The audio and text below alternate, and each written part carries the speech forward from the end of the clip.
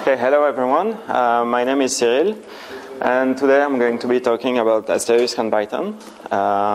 Just to see the audience, how many of you know what Asterisk is? Okay, that's a lot. How many of you have used it in an office or at home? Okay, that's a lot less. Okay, so I'm going to start by introducing Asterisk. Basically, what it can do, when it can be used, and what people usually do with it, and how it's organized and how it's configured also. And then I'm going to explain how I've been using Python to make Asterisk easier and more effective. Before I start, are there any questions? No? Okay. Okay, this is a quote from Asterisk website. It describes what Asterisk is. It's an open source PBX, telephony engine, and telephony applications toolkit, which means that you can interconnect different voice networks with it. You can also build telephony applications with it. There's a lot of functionalities that you can use. And it's open source, of course, so that means you're free to do whatever you want with it. And that's really a key element in Asterisk development, because most telephony systems are proprietary and very limited, and they cost a lot.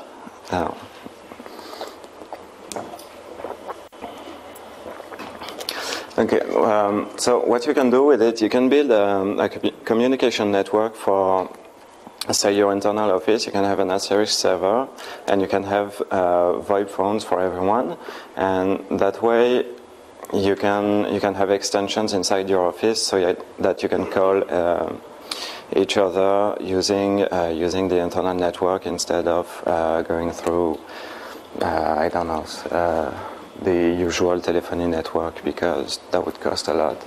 And this kind of networks can be built inside the same building, and because Asterisk is VoIP, that means you can also build this kind of network between locations. You can have two offices very far away, one in France and one in Canada, and that means you can make calls between your two offices without going through the telephony network, which means you don't have to actually pay anything for those calls. You can do the same, I guess, with family members or friends. It's pretty much the same as Skype, I think. You can also use it to build and host IVRs, which is interactive voice response. Thanks. IVRs are usually I think most often it's used for customer services. When you call somewhere and it says if you're calling for a problem about your internet access, press 1, or to talk to anyone, you press 0. That's what IVRs are, and that's something that's very easy to do with Asterisk. And yeah, also I mentioned it, but there are many. That's a very good point, because Asterisk is very flexible. So this means that if you have anything you want to do, that's I don't know, anything you want to use, in fact, to talk to anyone, anywhere, you can build it with Asterisk. And most of the time, you don't even need to have a phone line to use it. You can just use the internet to make calls to anyone. Of course, everyone has to have the proper equipment, because you cannot call from the internet to a phone. But if you have some time and, I guess, the money, you can do it if you're willing to stop paying Bell. The structure of Asterisk, it's actually very interesting, because it uses modules for really everything. There's a core that loads these modules, but it doesn't do much because Asterisk will load modules for every channel types. Channel types are the equivalent of the lines, I guess. For example, ZAP is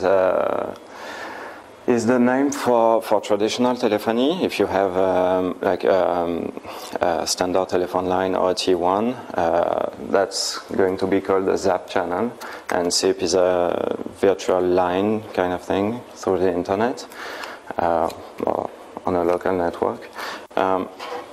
It will also load modules for the codecs you can use because SIP or VoIP doesn't necessarily imply a specific codec. You can use anyone you want based on the bandwidth that you have and the sound quality that you want. You can choose. Can we ask questions? Yeah, sure. Is fax a codec?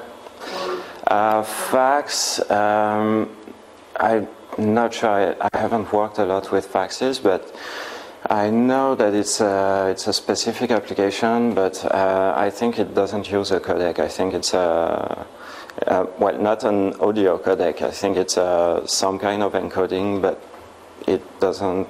I don't think there's a codec for that. It doesn't encode audio, so I don't think so.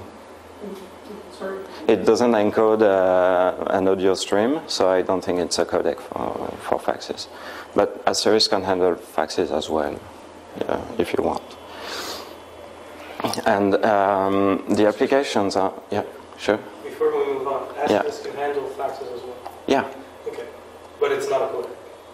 No, it's not a codec, but it's some kind of application that uses telephone lines, so Asterisk can do it. Okay.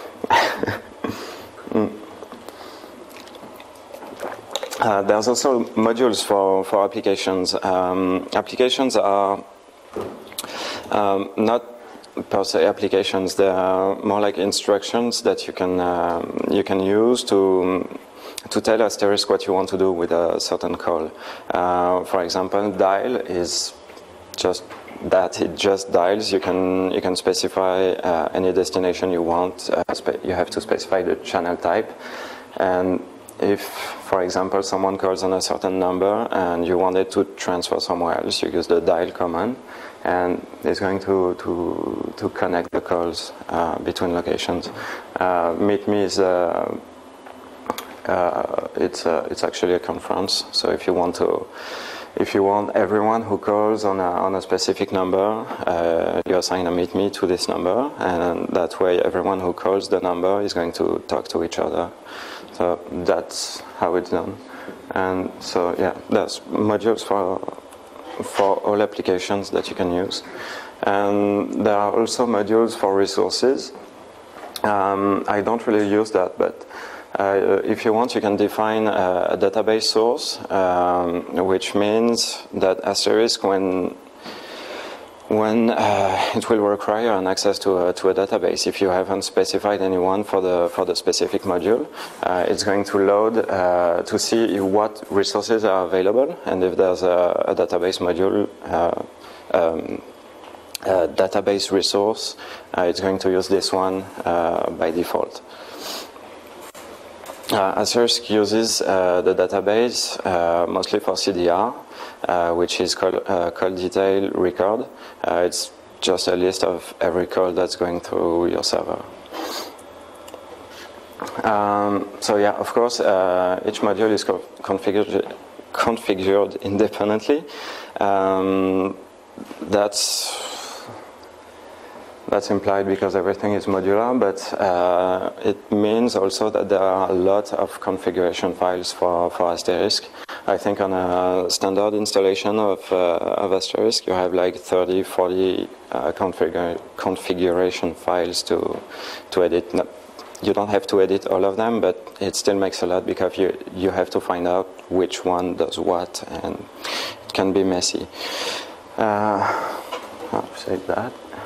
Yeah, for example, sip.conf It allows you to configure as well what the server, the SIP server that Asterisk will run, on what address and port to bind and what codecs are allowed, but it will also configure the SIP clients.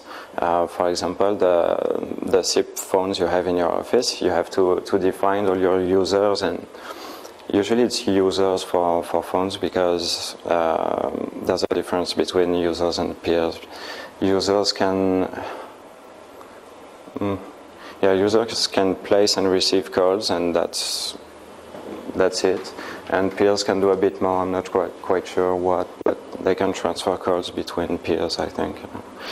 So yeah, that's it. You have one configuration file, and you have to define two different kind of things in them. So it's can be confusing at the beginning.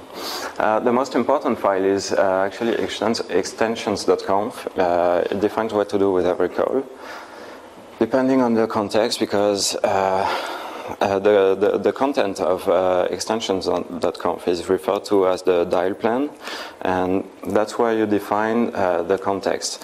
If you every call by default goes in a context called default, and if you want for example, your SIP clients to go somewhere else to dial out or something, you can define another context called outgoing, and this context will say just dial out. And you can, in the default context, you can have what you want to do for every incoming call. For example, play a menu to say press 0 to reach the customer support, or if you know the extension you're trying to reach, dial it now. You can define this in there. What is SIP? SIP, it's a protocol for VoIP telephony. Yeah, it's yeah.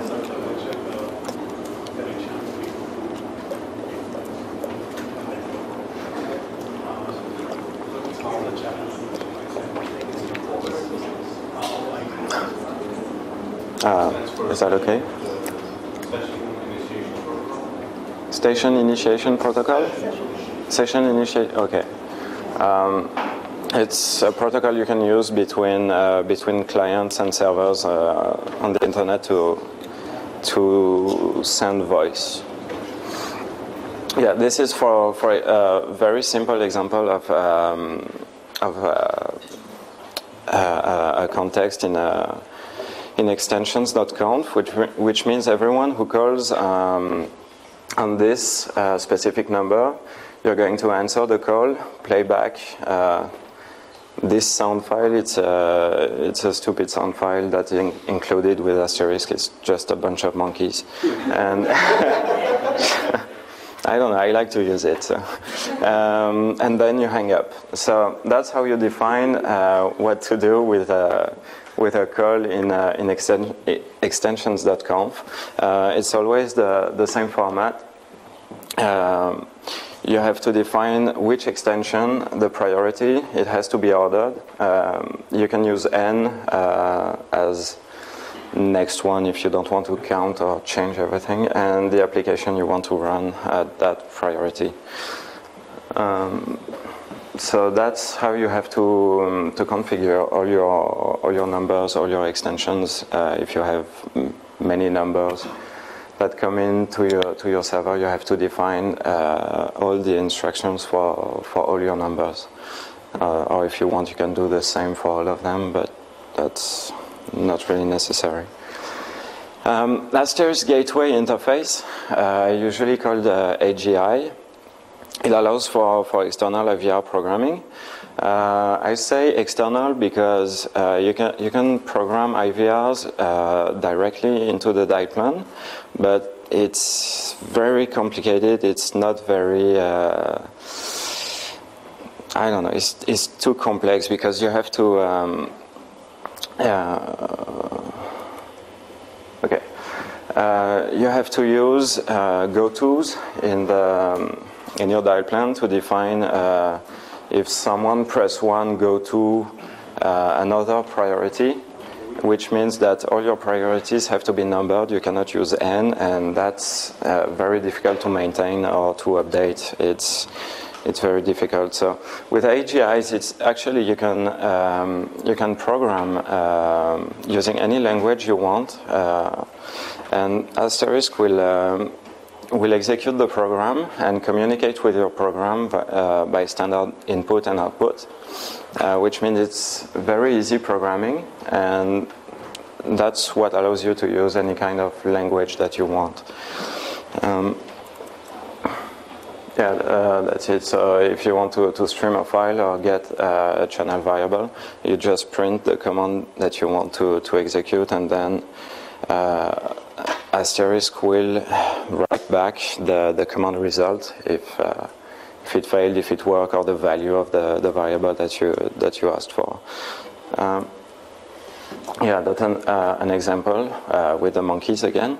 If you say get data, that means that's the Asterisk console added this, but that means the AGI printed this line. Get data means allow the user to input a few numbers. The input is interrupted if one of these touches buttons is pressed. This specifies a timeout of 5 seconds. It's in milliseconds, and this specifies the length, the maximum length of the input. So with this command, Asterisk is going to stream this file and wait for some input for 5 seconds. And if one of these buttons is pressed, it's going to end.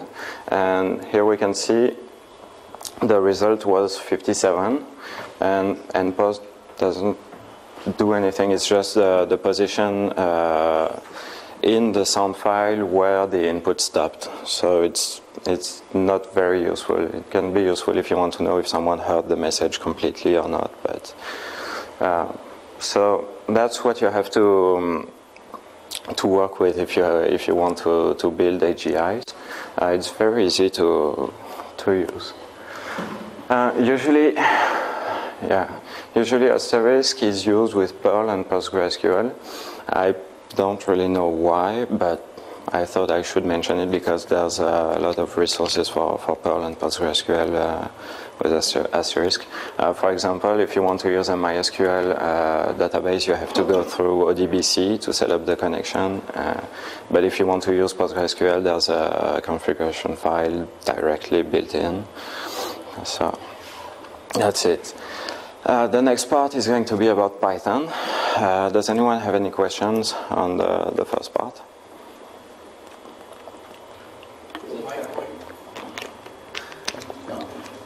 Go ahead. How many, I don't know, tell us about capacity or bandwidth, how many phone calls can happen at the same time for some line or? That depends. It depends on the kind of lines you have. If you have a T1 or many T1s or just a single line, but we used to have a dual core server for the gate. There was I think 4 T1s on it, and that means each T1 is the equivalent of 23 phone lines. So that's 102, I think. No. Anyways, 4 times 23. 4 times 23? Yeah. 92. 92. Okay. So that's 92 phone lines, and the server we had was capable of handling all those calls at the same time. I don't think we ever went to 92 calls, but maybe 70, 80 calls at the same time. Asterisk doesn't use a lot of resources. You don't need a big server to. Excuse me? How big of a server hardware do you need to handle that? That depends on what you want to do, but usually I think any entry-line server like Core Duo with like 1 gig of RAM is going to be enough. It's just if you want to have T1s, you need special cards for it. But that's really all you need. Just to add on, probably the majority of the discount long distance carriers will find you using Asterisk servers to carry all of their traffic across continents and stuff. Really what's going to limit you more is not so much your call capacity, but how much processing you're doing on board. So if you're doing transcoding from one audio codec to another, that takes up a lot more capacity than just switching the calls. Same thing if you're doing neatly conferencing. There's a lot of DSP activity being done in software to do these conference calls. So you typically want a separate conference server for that type of stuff. Yeah, but usually the DSP processing is done on the telephony card that you have. If you have a card. Yeah, if you have one. Yeah, sure. Any more? Yeah. You need a special hardware to connect the phone? To connect the phones?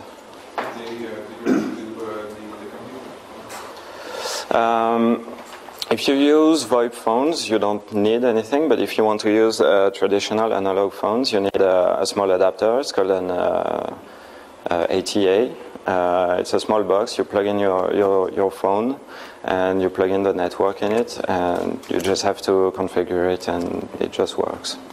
It doesn't cost a lot. I think $70 for one box. Yeah. What did IVR stand for? Interactive voice response. Thanks. Yeah. Okay. So how hard is it to set one of these things up? Excuse me? Difficult to set? Well, once you're familiar with Asterisk, it's very fast, but you have to learn a lot of. Well, actually, when I started, there was already a complete environment. It took me, I think, 4 months to be really comfortable with it.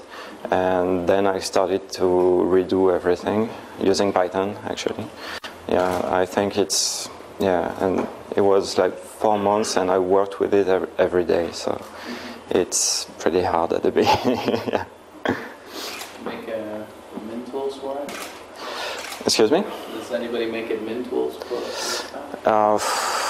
Actually, I'm going to talk about this. Yeah. No, wait. There's actually not.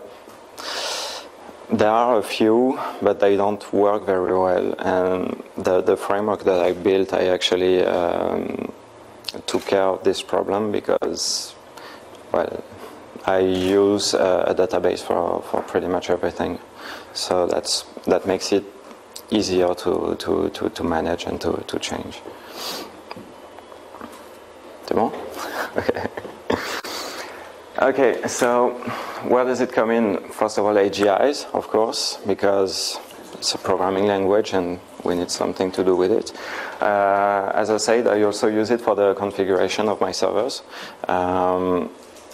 Actually, not as the configuration, but as the middle part in the configuration. It's in between. The database holds all the configuration, and Python translates the configuration, and of course debugging, because I'll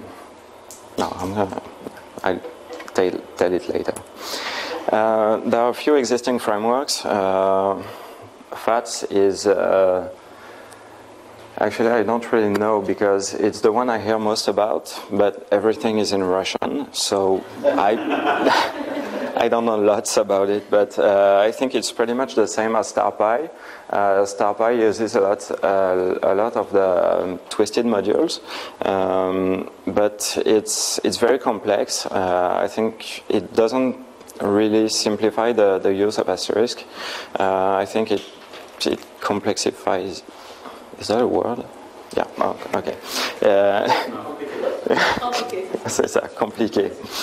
Yeah. So it's also kind of restrictive, because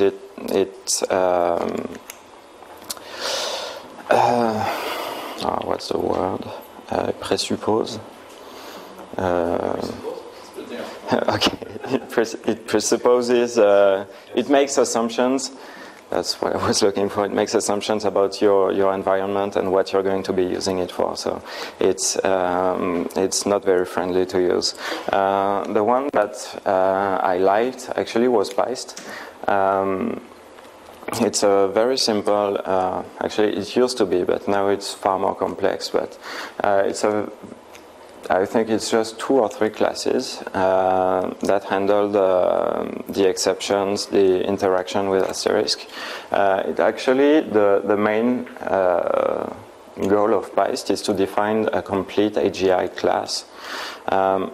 So I think this can be useful if you want a big documentation about the programmation, or if you don't want people to really learn the documentation of Asterisk. For example, how does get data works. So it tries to define a method for every application you can have in an AGI.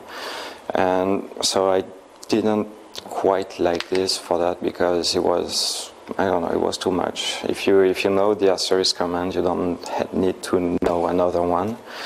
So I didn't use it also. But if you want to start with something, I think it's a good idea.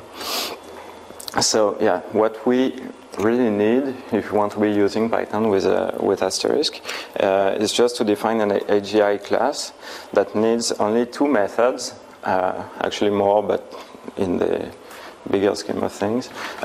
Just the initialization, just read the environment that Asterisk gives it, because when Asterisk executes an AGI, it sends a lot of variables. For example, what number was dialed, what's the caller ID, and what's the unique ID of the call, and many information like that. And execute, which will essentially just send an instruction to Asterisk and return the result. So that's really all you need if you want to be programming AGIs with Python. Maybe a log and a database class, but these are not really necessary if you want to build very simple applications.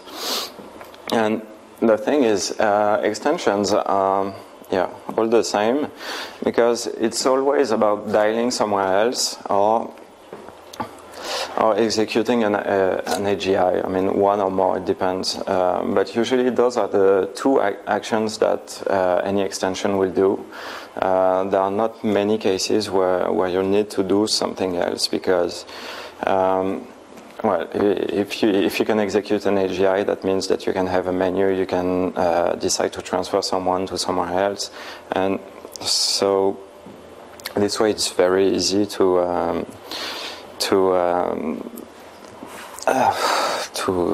simplify actually the configuration. Yeah, extensions.conf, I mentioned it already. Yeah, this file, the one I talked about earlier, that defines what you want to do with every call, you have to define all extensions in it, and every single instructions that you want to have. So it can become very heavy. It can become one big file that you cannot understand anymore, and you have to be very careful when you edit it, because if you have a syntax error in it, Asterisk will not work at all, and that can be dangerous. So yeah, it will become one big mess. So that's if you want to keep things really simple, you define 2 contexts. One that defines what to do with the incoming calls, and what that defines the outgoing calls. Yeah? I just want to know, when you say asterisk doesn't work at all, like, does it give nice exceptions, or does it just... Yeah, it gives exceptions, but actually when you edit the configuration file, you have to go in the Asterisk console and then type reload, and it reloads all modules and all configuration. So there's like 400 lines going through. So if you don't look at each and every line, you might not see it. Yeah. Yeah, I don't know, it can be sensitive to work with. So these two contexts define what to do with incoming and outgoing calls. The underscore x dot, instead of the extension, means any extension that starts with a number. So that way, every call I get in my incoming context will go to this AGI, and every call I try to make from a phone or from another AGI will be dialed like this. That's the syntax to get variables in the dial plan for Asterisk. And actually, what can be confusing is when you try to dial a call, it will go in the dial plan and look for the number you're trying to dial.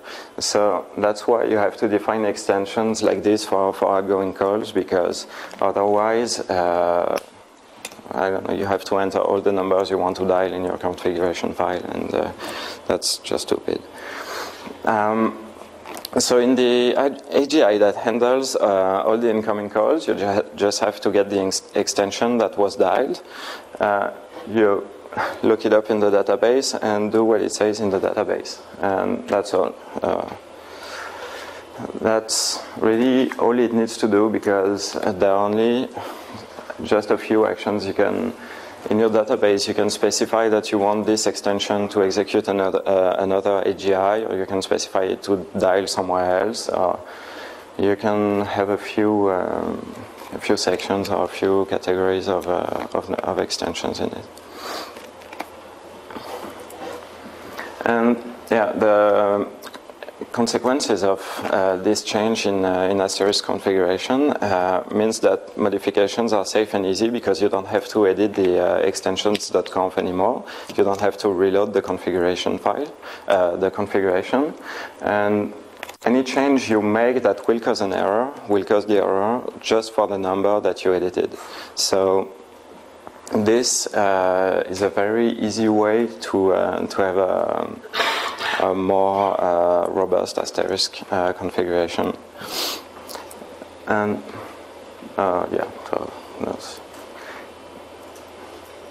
and that's what I was talking about before. This way you can design complete management interface with it, because all your configuration is in a database. So this means you can have a few web pages that you can use to edit everything that your server does. So that's pretty cool. Okay, this section is about debugging, because Python plays a very big role in my debugging. For syntax errors, since it won't compile, I recommend using PyChecker or PyLint, because the debugging methods I have in place require the Python script to compile properly and execute. So the inconvenience for the runtime exceptions, for example, divide by 0, or I don't know, anything, a broken pipe or something. Since Asterisk runs the AGIs, you don't necessarily have a log, except if you have written a log class to write something, but you will not have access to the standard error. So that means you cannot see if an AGI just crashes in execution. You'll just have someone calling customer service saying, "Hey, the line dropped." I don't know. So that's a very big problem, because if you don't know when an AGI will crash, you can't really patch it and do anything. So the easy solution I had was have all the core of my AGIs in a try except block, which means my AGI can throw exceptions, it can crash, it can do anything, but in my except I catch everything. And the send trace method I have is actually very useful, because I can, using the inspect module, I can go back and get the backtrace, actually, all the methods that were called, and which files, which line, exactly where was the error. I just have to send an email with this, and as soon as it crashes, I know it. So that's a very good way to do it, actually. And that's it. Are there any questions?